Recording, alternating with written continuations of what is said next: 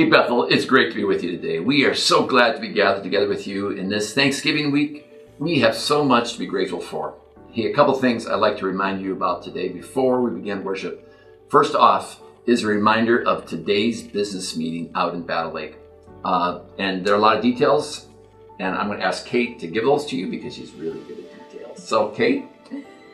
Hey Bethel, we have an exciting opportunity before us for our Battle Lake campus. As we pursue a long-term option for a facility in Battle Lake, we have recently been given the opportunity to purchase the 10-acre tract of land behind the Dollar General right off of 78. This is really exciting. The opportunity is to purchase that land for $100,000. The really exciting news is we've been given a gift from a donor to make that purchase possible. The benefits of this land are many. It's a large piece of land, so there's lots of room for growth and expansion for our Battle Lake campus. There's plenty of room for parking. There's lots of green space, and it is great visibility due to the higher elevation of that land as it relates to the other land around it. So we are really excited about this opportunity. We invite you to be a part of that today. There's a meeting at noon in Battle Lake where we can discuss all of these options with this opportunity and make some decisions for our Battle Lake campus. And tonight, we are looking forward to gathering in Fergus Falls as well. This evening, we gather for our Thanksgiving community worship service at the Fergus Falls campus at 6 p.m. This is going to be a wonderful time of worship, testimony, giving, and prayer. It's a time to gather for worship, to give thanks to the Lord for who He is and all that He's done. After the service, there's going to be coffee and cider and pie. So delicious snacks, treats around the table together. We look forward to worship and fellowship together. So we hope you can make it this evening at 6 p.m.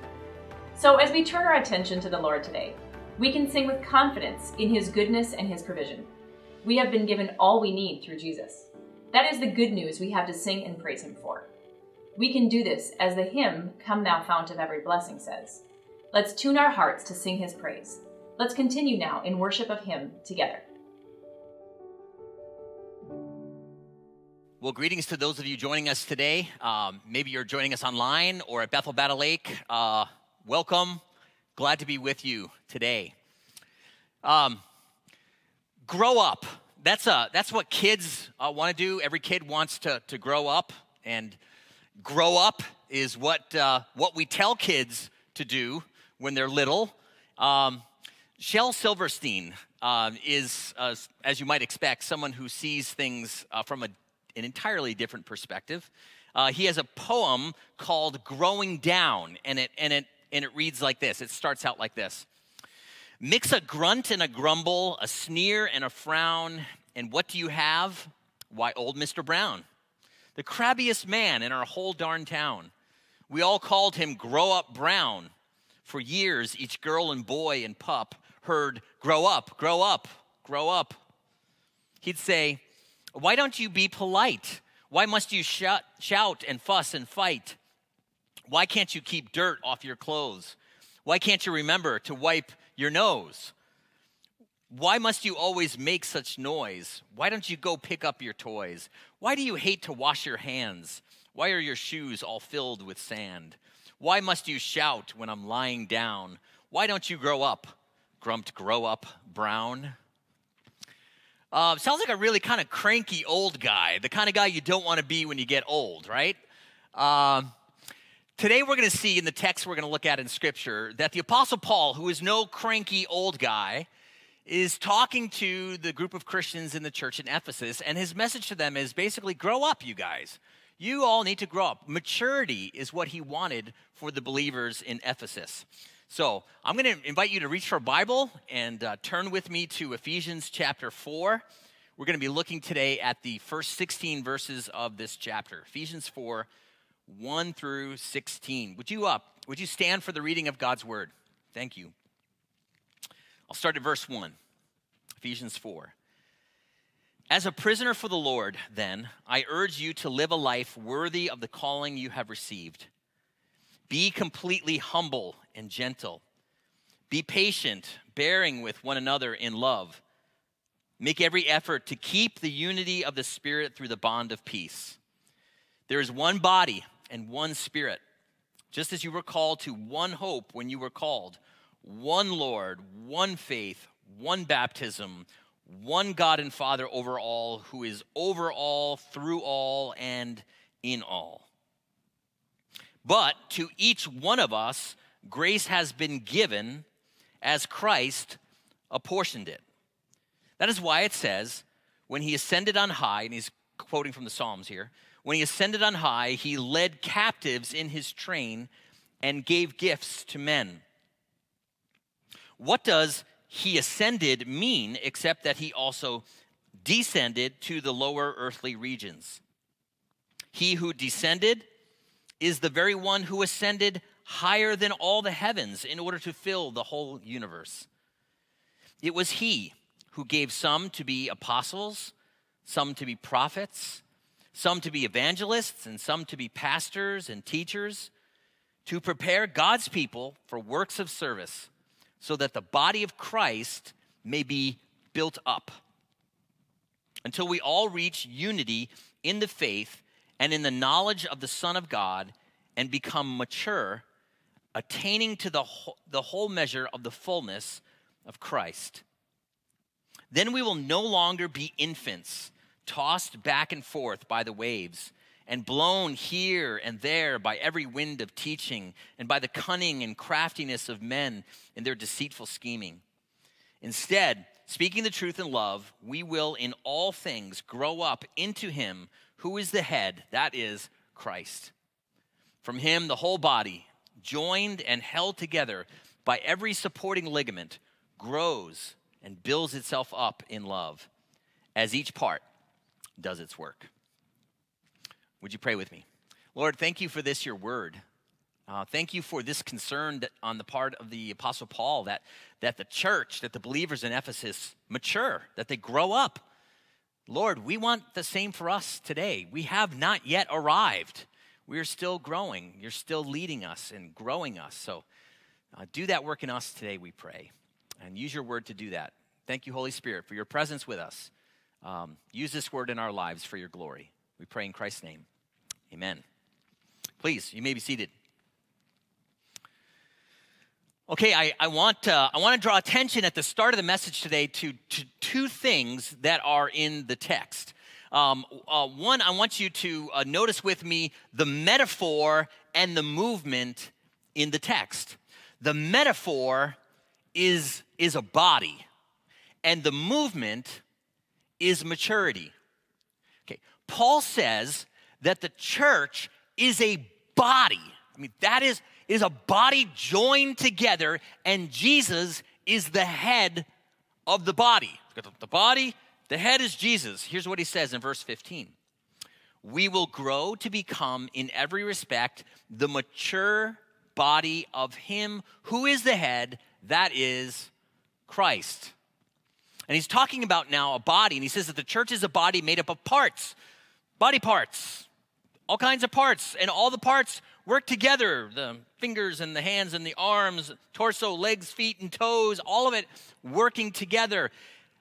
That's how they know how important each part is, and how working together and staying together, being unified, as Philippians talks about unity in spirit and purpose, is really important. He says in verse 2 and 3, be completely humble and gentle, right? Because you're working with each other.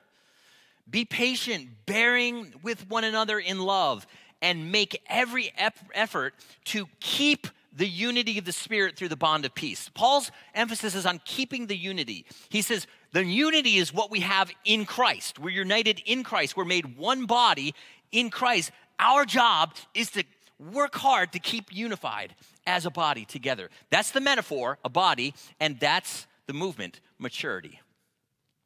Paul's concern is summed up in verse 12 and 13. He says that the body of Christ may be built up until we all reach unity in the faith and in the knowledge of the Son of God and become mature. Now, to grow up, to mature is good, right? Y'all agree with that? To become mature is a good thing. In fact, it's even normal. Like, it's sort of normal. You sort of let time and circumstances happen, and people mature over time. This is part of the process. In fact, to not grow, to not mature is unusual, and in fact, it is dangerous. Let me give you an example of that. How many of you have ever seen a picture of this guy? Take a look at this. Have you ever seen a picture of this guy before? This is Robert Wadlow. Now, I remember as a kid seeing a picture of this guy when I was a kid in the Guinness Book of World Records. Were you like me? Like, did you ever, like, when it was a book, like you'd read the book and you see the pictures, I'd be like, look at this. And the guy with the long fingernails and, you know, like the whole thing, right? This guy was in all the pictures every year. He's the tallest guy to have ever lived. We don't have pictures of Goliath, all right? So next to Goliath, this guy, Robert Wadlow, has the Guinness Book of World Records for being the tallest guy to have ever lived. Get this. When he was 18 months old, he was 4 feet 3 inches tall. I'm like, seriously, that's like the size of an eight-year-old, like a second grader at 18 months. When he was 10 years old, he was 6'5". 10 years old, 6'5". When he graduated high school, this is a picture of him, he was 8 feet 4 inches tall. Are you kidding me? Are you kidding me? He topped out at 8 feet 11 inches tall. Imagine that. Now that is growth. His shoe size was a 37. his shoe size, his shoe size was a 37. But get this.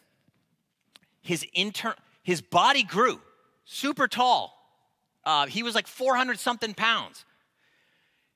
His internal organs did not mature, did not grow, could not keep up with his body, and he died at age 22. Robert Wadlow died at age 22 because while his body grew tall, his internal organs could not keep up with his body. How do you measure? How do we measure or predict growth? How do we know how tall, how big somebody's going to become? You know, physically speaking, you used to have to go to the pediatrician and get information from the pediatrician on this kind of stuff. Nowadays, there's so many different methods you can find out how tall your kid's going to be, right? There's parents' height formulas, your mother's height, your father's height, and figure that. Or double your kid's age at age 2, and that's probably what he's going to be. Or measure the circumference of the child's head. I mean, yada, yada. There's all kinds of things to decide whether or not your kid's got a shot at the NBA when he or she grows up, right? But the unit of measure that you use, what unit of measure do you use to measure spiritual growth? How do you predict that? What unit of measure is there to predict spiritual growth? It's not inches and feet. Paul says that the unit of measure for spiritual growth is unity. Let me say that again. The unit of measure for spiritual growth is unity. And that is not at all surprising, because if you look from the beginning of this book, Paul has been talking about unity. We are found in Christ, and he's been building on this idea of unity in Christ. He talks about the unity that was purchased by the blood of Jesus for us. We're built together. We're stones, fitted, shaped, all coming together. He builds on this for 3 chapters, and in chapter 4, he hits it again. He says that our identity is in Christ, and we need to fight for that unity. We've been given that unity. We need to maintain it in some translations, or keep it here in the NIV. Listen again, starting at verse 2. He says, be completely humble and gentle. Be patient, bearing with one another in love. Make every effort to keep, right, or maintain the unity of the Spirit through the bond of peace. There's one body, one Spirit, just as you're called to, one hope when you were called, one Lord, one faith, one baptism, one God and Father of all. Paul is really big on unity, right? He's really concerned about unity in the church, and the threat to our growth is disunity. The single biggest threat to our growth is disunity. What is that like? What does that look like? Pride instead of humility. Impatience instead of patience. Arguing instead of pursuing peace. Those are the threats to our spiritual growth as individuals who are part of a body together. And then Paul calls out some other impediments to spiritual maturity. Look at verse 14. This is a key verse. He says, then we will no longer be infants, tossed back and forth by the waves, and blown here and there by every wind of teaching, and by the cunning and craftiness of people in their deceitful scheming. See, in this verse, he says that our growth is impeded by a couple of things, two things. First, instability. Instability. Notice it with me. He says, again, then we will no longer be infants tossed back and forth by the waves and blown here and there by every wind of teaching. He uses the word infants here in the text. No longer be infants. It actually, the word in the Greek is the word napios, and napios literally gets translated as ignorant or unlearned, foolish, kind of dumb, right? So literally, quite literally, it's then we will no longer be idiots. That's what he's saying. Now, I'd much rather be called a baby than an idiot. I don't know about you, but he says they will no longer be idiots, right? This is the instability of a child, the lack of understanding and knowledge. One thing children are not is stable. And Paul is talking about that here. Just watch kids walk. Just watch them walk. You've seen a kid walk? This is how a kid walks. He's like, I'm walking, I'm leaning over here, and then boom, down he goes, right? Now you see a kid do that, and that's adorable, all right? I mean, that's cute. I mean, as long as he doesn't get hurt. As long as he doesn't get hurt, and as long as it's not your kid who's crying in, public or something. It's adorable. It's funny. What's not funny is when an adult does that. You ever seen an adult do that? I'm walking and leaning, and then, kaboom, there they go. That's not cute, right? That's just sad is what that is. Not cute at all. Instability is part of the immaturity that we have, that God wants to work on in our lives. Back to the Shel Silverstein poem. One day we said to grow up brown, hey, why don't you try growing down? Then grow up brown, he scrunched and frowned and scratched his head and walked around. And finally he said with a helpless sound, maybe I will try growing down. So grow up brown began to sing and started doing silly things. He started making weirdy faces and came in first in three-legged races. All day he swung from monkey bars. All night he'd lie and count the stars. He tooted horns, he banged on drums, he spent $20 on chewing gum. He flew a kite, he kicked a can, he rubbed some dirt upon his hands. He drew some pictures, threw some stones, ate 47 ice cream cones. He climbed a roof, though no one asked. He broke his wrist, he wore a cast. He rolled down hills, he climbed up trees, he scuffed his elbows, skinned his knees. He tried to join the baseball team. When they said no, he spit and screamed. He cried, and when he was feeling sad, and went and cuddled with his dad. He wore a hat that didn't fit. He learned just how far he could spit. He learned to wrestle and get tickled. Sucked his thumb. He belched and giggled.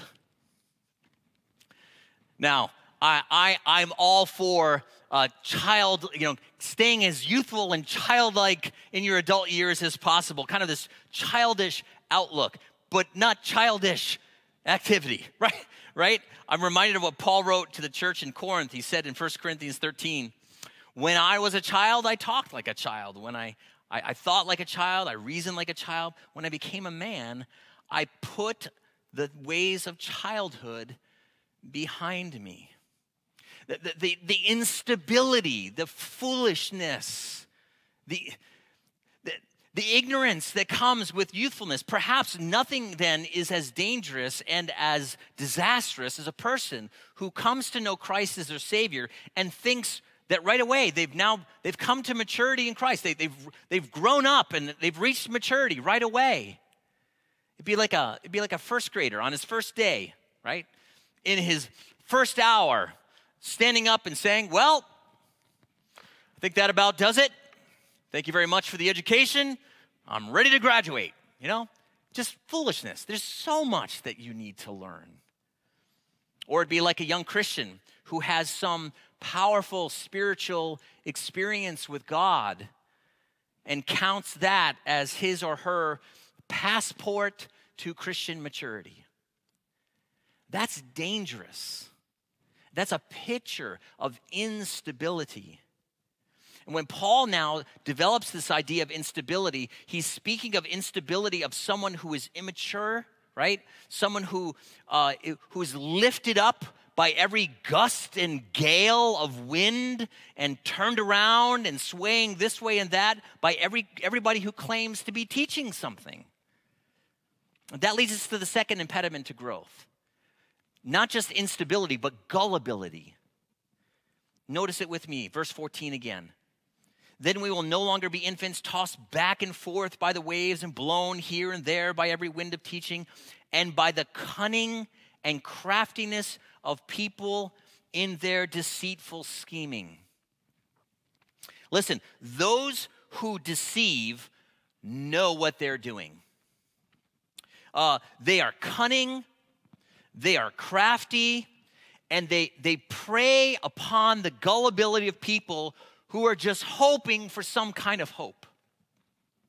And spiritually desperate people are great victims, right? Spiritually desperate people are gullible people. They are susceptible to all kinds of things, and opportunists prey upon the gullibility of people. Let me just give you almost a silly example of it, and one where the stakes aren't terribly high necessarily. But did you know, for example, did you know that for about $25, you can buy 4 ounces of triple blessed holy water? Oh, yes. Yes, you can. I'm sure you'll be rushing online to buy it after I'm done telling you about it. It's true. For $25 on eBay, or it's on Amazon and Etsy too. They also sell it, right? You can buy Father Farley's triple blessed holy water. Woohoo, right? Triple blessed, not just holy water, but blessed holy water. And not once, but twice, 3 times blessed holy water. There's on the label, it says this. It's quote, perfect for healing, exorcisms, blessings, sin removal, warding off vampires, demons, Satan, witches, warlocks, and the undead. Not to forget the monster hiding under your child's bed or in their closet. Contains 100% pure holy water, blessed by 3 priests and 1 cardinal. Well, there you go. But wait, that's not all. If you order now, you get the triple blessed holy water. I mean, right? I mean, the scams. So here's where I'm coming from. I'm not sure which is sadder, that people are trying to sell this or that people are actually buying it, that people are actually purchasing this. And here's what I'm thinking. How do we get to the point that somebody buys something like this? When we move towards isolation, when we're out of community, when we don't have brothers and sisters around us helping us, because that's what they're there for. As we maintain the bond of peace, as we're with one another, we're more protected. It's like we're not the weak one all by himself. We're in a herd. We're together with one another. I think this is why Paul says to make every effort to keep the bond of peace between us. We need each other. Church, we need each other. You need the people around you today. Do you know that? You need them. We need each other's gifts. God has given things to you that he wants you to share with the people around you. I love verse 7 of the text. He says, but to each one of us grace has been given as Christ apportioned it.